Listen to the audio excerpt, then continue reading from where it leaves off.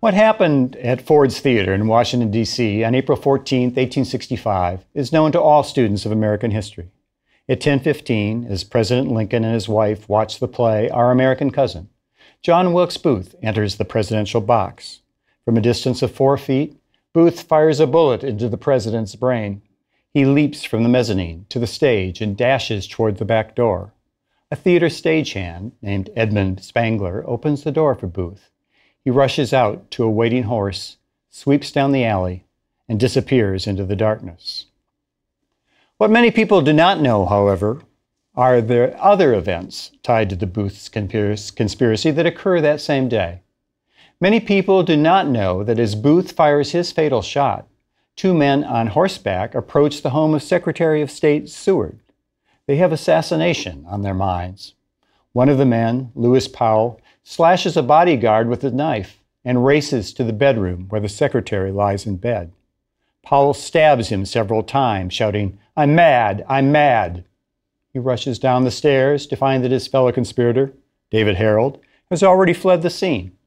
He must make his getaway alone on unfamiliar city streets. Also on the 14th, another conspirator, assigned the job of assassinating Vice President Andrew Johnson, lurks around Washington. George Atzerodt rents a room at the Kirkwood House where the vice president is staying and asks a desk clerk about Johnson's whereabouts. He brings with him a loaded revolver, a bowie knife, and 3 handkerchiefs. To Booth's dismay, Atzerodt can't bring himself to do the job. In yet another part of the Capitol, Michael O'Laughlin drinks and drinks at a hotel bar. Like Atzerodt, he disappoints Booth. His mission, the government prosecutors will later allege, was to assassinate General Ulysses Grant. But at the most, the evidence suggests O'Laughlin scouted out the home of Secretary of War Edwin Stanton. Mary Surratt, the owner of a boarding house in Washington, is busy on the 14th. Surratt travels to a Maryland tavern to make a delivery. The buggy she rides in has been rented for her by John Wilkes Booth.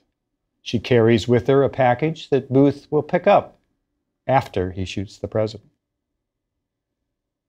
The eventful day ends about midnight with the arrival on horseback of John Wilkes Booth and David Harold at the tavern visited hours before by Mary Surratt. Harold bursts into the tavern and grabs 2 carbines and a bottle of whiskey. He passes the bottle to Booth, who takes a swig or two, and then they're off. They head towards the farm of Dr. Samuel Mudd, and at some point during the night, whether in leaping from Lincoln's theater box or in a fall from his horse, Booth has fractured his leg. Mudd treats Booth's leg and constructs for him a pair of crude crutches. This skeleton of the story shows that the assassination of Abraham Lincoln was part of a larger conspiracy, one that involved many men and women and evolved over weeks. In fact, some people believe the conspiracy reached to the very top of the Confederate government. That certainly was the theory of the prosecutors in the Lincoln assassination conspiracy trial. Hours after the president was shot, investigators, under the direction of Secretary of War Edwin Stanton, started to focus on the boarding house of Mary Surratt. Booth was known to have stayed at the house during his visits in Washington. Military investigators roused Surratt from her bed about 4 in the morning on the 15th and questioned her about Booth's whereabouts. When the investigators left, Surratt reportedly told her daughter, "Anna, come what will, I am resigned. I think J. Wilkes Booth was only an instrument in the hands of the Almighty to punish this proud and licentious people." 2 days later, shortly after 11 at night, a team of military investigators again arrived at the Surratt home. While they interviewed Mary Surratt, a man knocked at the door. It was Lewis Powell, the conspirator who assaulted Secretary of State Seward with a knife. Powell was carrying a pickaxe. Asked by the investigators what he was doing there, Powell claimed, improbably, to have been hired to dig a gutter. Mary Surratt refused to back up his story. She told investigators, "Before God, sir, I do not know this man, and I have never seen him, and I did not hire him to dig a gutter for me." While in the Surratt home, investigators uncovered various pieces of incriminating evidence. They found, for example, a picture of John Wilkes Booth hidden behind another picture on the mantelpiece. Facing arrest, Surratt asked a minute to kneel and pray. So Surratt and Powell were both taken into custody. William Bell, Secretary Seward's servant, identified Powell as the man who had stabbed the secretary. The investigation produced 3 more arrests that same day. Edmund Spangler was arrested after investigators gathered reports from theatergoers suggesting that he had aided Booth's escape from Ford's Theater. Samuel Arnold was arrested in Virginia after he was determined to have been the author of an incriminating letter found in a search of the trunk at Booth's hotel room. In his letter to Booth, Arnold had written, "You know full well the government's suspicions something is going on here. Therefore, the undertaking is becoming more complicated." Arnold's arrest helped break the conspiracy case. He identified 7 individuals he met the previous month when the plan was to kidnap, not to kill, the president. Yes, the assassination conspiracy of April 14th was Plan B. Plan A, probably backed by the Confederate government in Richmond, was to kidnap Lincoln and take him behind Confederate lines to Richmond. The idea was to release Lincoln only when the Union agreed to release captured Confederate soldiers. The plan fell through, though, when Lincoln changed plans on the day that the plot was to be executed. Arnold's tip then led to the arrest of O'Laughlin and Atzerodt. When first interviewed by investigators, Dr. Samuel Mudd said that the man whose leg he fixed was a stranger to him. A search of Mudd's home 3 days later turned up a left foot riding boot with the name John Wilkes Booth in it. Mudd claimed not to have noticed the writing. He also claimed not to recognize a photo of Booth. But investigators knew from talking to Mudd's neighbors that Mudd and Booth had been seen together that previous November. So Mudd became the 7th conspirator arrested. On the 26th of April, then, 12 days after the assassination, investigators closed in on their main prey. Booth and Herold were hiding in a barn in Virginia. The suspects were told to get out or the barn would be set on fire. Booth tried to bargain, but failed. Pine boughs were placed against the barn. Booth yelled, "There's a man who wants to come out." David Herold stepped out of the barn and was apprehended. With the fire raging around him, Booth appeared at the door of the barn. He carried a carbine. A shot rang out, and Booth fell. He was carried into the farmhouse, where he died 2 hours later. With the arrest of Herold, the government had in its custody the 7 men and 1 woman it would try for the conspiracy to murder the president and other officials. But how and where should they be tried? Secretary Stanton favored a quick military trial and execution. Edward Bates, Lincoln's former Attorney General, disagreed. He favored a trial in a civilian court. Bates argued that the use of a military trial would be unconstitutional. Bates said, "If the offenders are done to death by that tribunal, however truly guilty, they will pass for martyrs with half the world." President Johnson asked his own Attorney General, James Speed, to prepare an opinion on the legality of a military trial. Speed concluded that the use of a military court was lawful and proper. He reasoned that the attack on the commander-in-chief came before the full cessation of the rebellion by the Confederate States, and thus the assassination was a war crime. It's true that by April 14th, General Lee had surrendered for the Army of Northern Virginia, but the Confederate States of America had not formally ceased hostilities. As an act of war then, Speed said, the War Department, and not the judicial branch, was the appropriate body to run the trial. Johnson agreed, and on May 1, 1865, he ordered the alleged conspirators to be tried before a 9-person military commission. The commission convened for the first time a week later in a newly created courtroom on the 3rd floor of the old Arsenal Penitentiary in Washington. The voting members of the commission included 8 generals and a colonel. Judge Advocate General Joseph Holt served in the problematic dual roles of chief prosecutor and legal advisor to the commission. John A. Bingham served in the commission as a special judge advocate, and both examined witnesses and gave the government's summation. Testimony began on May 12th.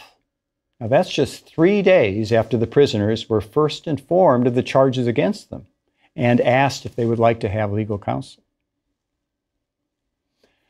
Apart from this distressingly short time to prepare for trial, the defendants had other things stacked against them as well.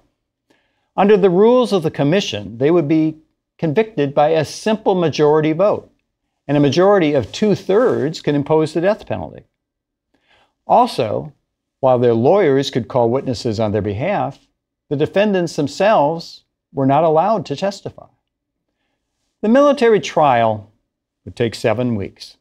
The commission heard from 371 witnesses.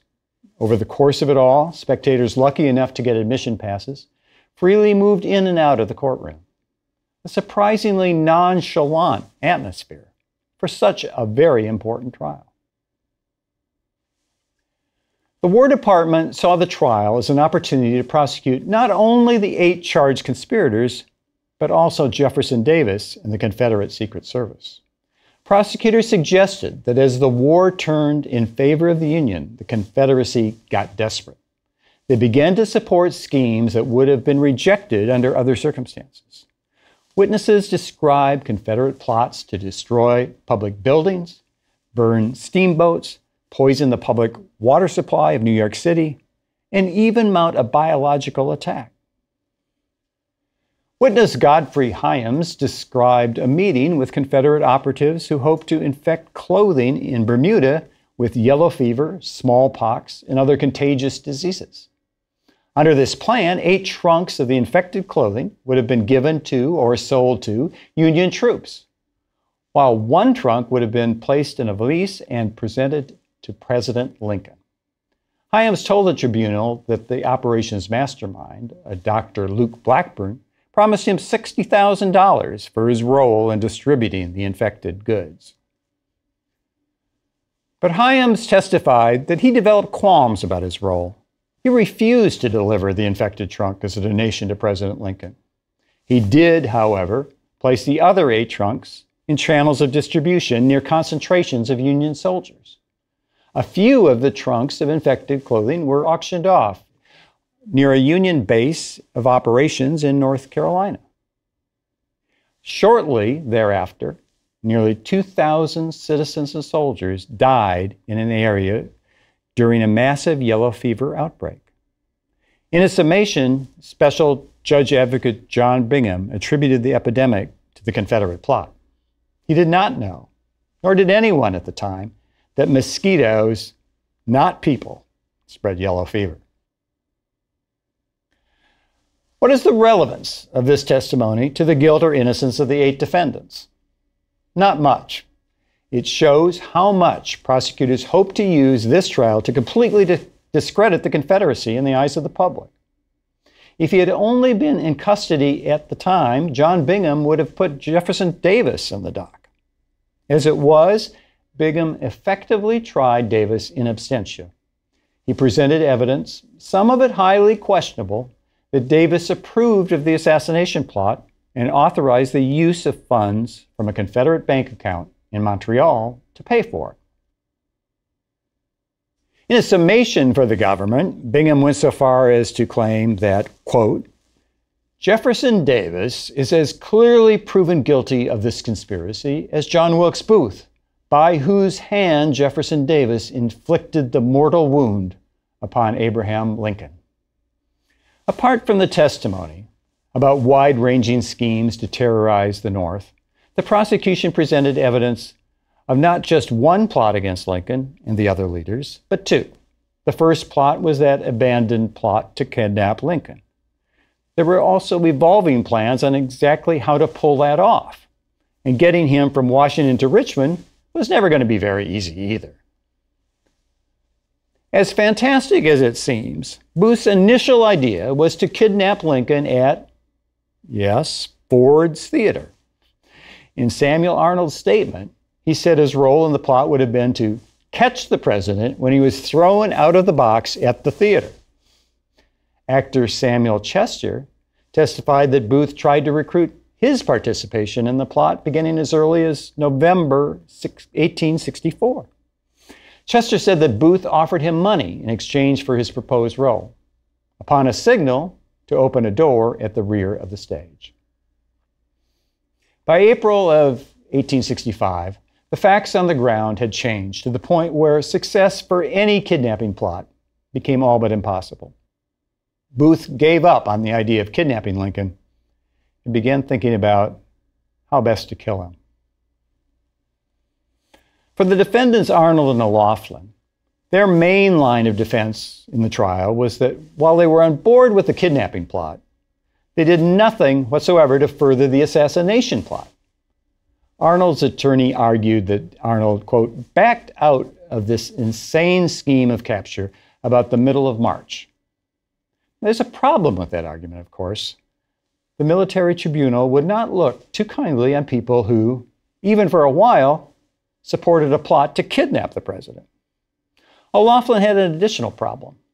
How did he explain away the prosecution witness who put him at the War Secretary's home the night before the assassination? Each of the 8 defendants played different roles in the assassination conspiracy. The evidence of guilt for each was different as well. The guilt of Lewis Powell, David Harold, and George Atzerodt was clear almost beyond question. There was simply no conceivable way that any of these men could win acquittal, and a death sentence for each was an all but foregone conclusion. Which is not to say defense attorneys didn't give it their best shot. Take William Doster, who represented Lewis Powell, who attacked the Secretary of State. Doster argued Powell's life should be spared because he suffered from a fanaticism that bordered on insanity. He lives in that land of imagination, Doster said, where it seems to him legions of Southern soldiers wait to crown him as their chief commander. Doster described Powell as an innocent farm boy turned assassin by circumstances beyond his control. We know now that slavery made him immoral, that war made him a murderer, and that necessity, revenge, and delusion made him an assassin. Doster ended his eloquent plea for Powell's life by asking the commission to let him live, if not for his sake, but for our own. Doster also represented George Atzerodt, but his line of defense for this client was a little different.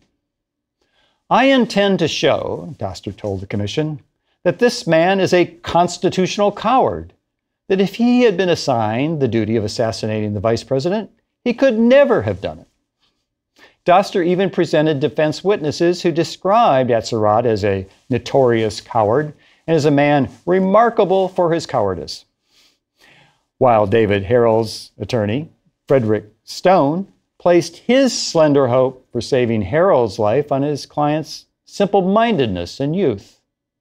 One defense witness said of Harold, "In mind, I consider him about 11 years of age," which for Stone showed that Harold was, quote, only wax in the hands of a man like Booth. Ford's theater stagehand, Edmund Spangler, played only a bit part in this plot. Unfortunately for him, prosecutors had several witnesses who made his willing participation seem likely. For example, a props man for the theater testified that he saw Booth enter the back door of the theater and asked Spangler, "Ned, you'll help me all you can, won't you?" Spangler's defense attorney, Thomas Ewing, argued that while the prosecution evidence might suggest that Spangler agreed to assist Booth, it failed to prove that Spangler was aware of Booth's guilty purposes. He had a point. If any of the 8 defendants was overcharged by the prosecution, it was Ned Spangler. The cases against the other two defendants, Dr. Samuel Mudd and Mary Surratt, were circumstantial and are the most controversial. First, Mudd. The prosecution showed that, though through the testimony of several witnesses, that Mudd and Booth enjoyed a much closer relationship than the doctor would admit. Witnesses placed the two men together in Maryland. They testified that Mudd helped Booth buy a horse, most likely the very horse that Booth used in his flight from Ford's Theater. A minister testified that he saw Mudd enter Mary Surratt's home in early March. Then, of course, there were Mudd's denials and lies to investigators. Investigator Alexander Lovett testified that Mudd appeared suspicious from the start. When we first asked Dr. Mudd whether two strangers had been there, he seemed very much excited and got pale as a sheet of paper and blew about his lips like a man frightened at something he had done. Three witnesses, including two of Mudd's own slaves, testified that Mudd was a hardcore racist who wished the president dead. But defense attorney Thomas Ewing argued that Mudd's only prior encounter with Booth had been the one in November, and that all the other alleged meetings were fabrications of prosecution witnesses. Ewing contended that it was no crime to fix a broken leg, even if it was the leg of a presidential assassin. Ewing argued that the prosecution failed to prove that his client actually furthered the conspiracy in any way. Prosecutors responded by noting that Mudd pointed out to Harold and Booth the route that they should take upon leaving Mudd's farm. That, said the prosecutors, furthered the conspiracy. No defendant's case, however, was more contested and more debated than that of Mary Surratt. President Andrew Johnson called her the keeper of the nest that hatched the egg. Without question, Booth and other conspirators had been frequent visitors at Surratt's boarding house. But evidence of association with conspirators is not by itself enough to sustain a conviction. Prosecutors had to show that Surratt took specific actions that furthered the conspiracy. It is clear that she lied to investigators. Police witnesses testified she claimed not to know Lewis Powell after he stumbled into her home. But lying is not enough for a conviction either. The most incriminating evidence against Surratt came from two witnesses, Lewis Whiteman and John Lloyd. Whiteman, a boarder at Surratt's house, described a buggy trip with Mary Surratt on the afternoon of the assassination to Surratt's Tavern in Maryland. The tavern was part of a farmhouse where Mary had previously lived with her husband, John. John had died in 1862, and Mary had rented out the tavern when she opened her D.C. boarding house in 1864. Ostensibly, the purpose of the buggy trip was to collect a debt, but the real reason appears to have been to deliver a package to the tavern proprietor, John Lloyd. The package contained field glasses, that is binoculars we call them today, although Whiteman said he didn't know the contents at the time. Whiteman testified that while Mrs. Surratt went inside, he bided his time outside and in the bar. When Lloyd showed up, he and Surratt had a conversation in what Whiteman called low tones. He could not make out what they said. Whiteman also told the tribunal that later that evening, only an hour before the assassination, John Wilkes Booth showed up for a final time at Surratt's boarding house. After the visit, according to Whiteman, Surratt's demeanor changed.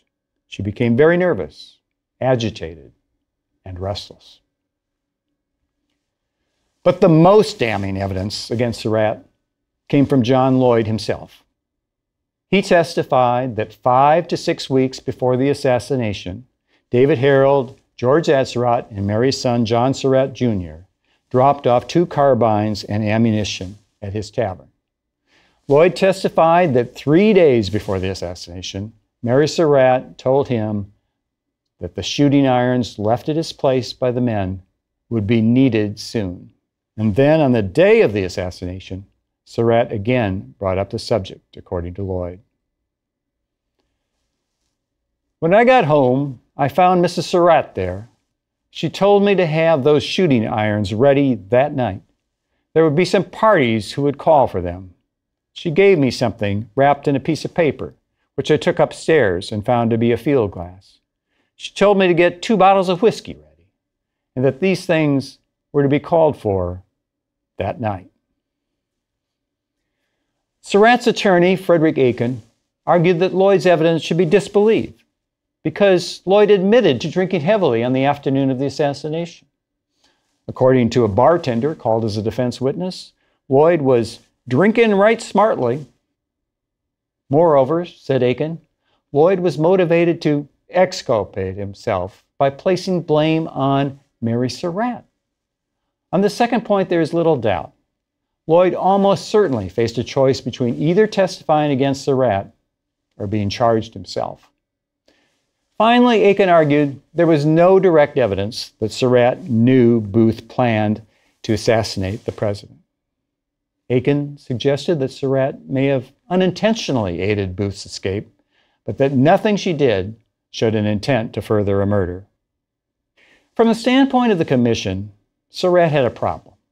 They clearly believed that Booth let Surratt in on his plans for Ford Theater. If that were true, then Mary Surratt could have gone to the authorities and prevented the assassination of the president. She chose not to do that.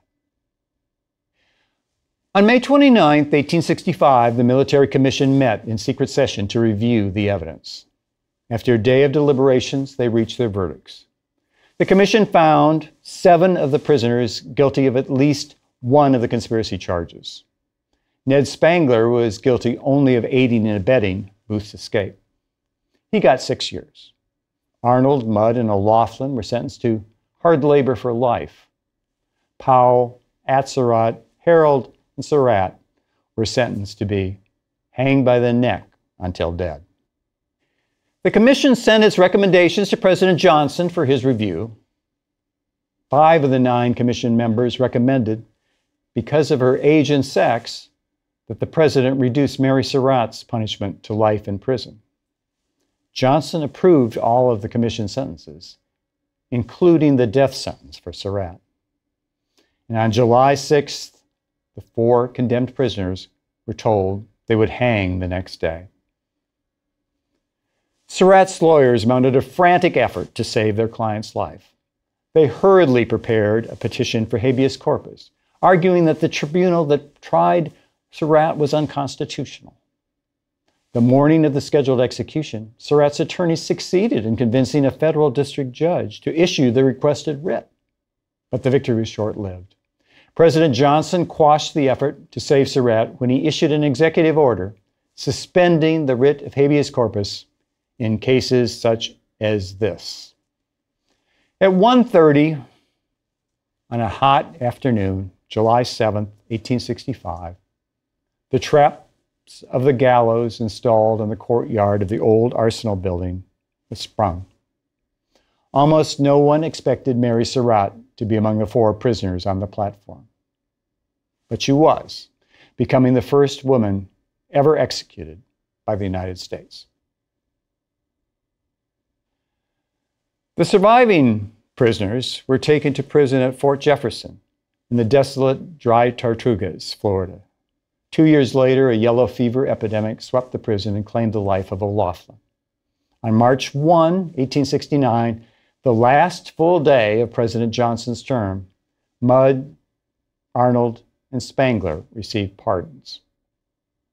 Now, over the years, critics have attacked the verdicts, the sentences, and the procedures of the 1865 Military Commission. Without a doubt, the trial fell far short of the usual standards for fairness in criminal trials. On the other hand, the commission members clearly did weigh the evidence and made distinctions between levels of guilt. This was an unusual conspiracy, and these were unusual times. The government had strong reasons to seek avoiding a prolonged and unpredictable search for justice in a civilian court. In the government's very worst nightmare, Confederate sympathizing defense attorneys might have used these criminal trials to stir up support for Confederate causes. We'll see the same concerns exactly expressed by Allied powers in Nuremberg. The Allies' answer was, like here, to create a special commission court, one that could put strict limitations on the available defenses. for Nazi defendants.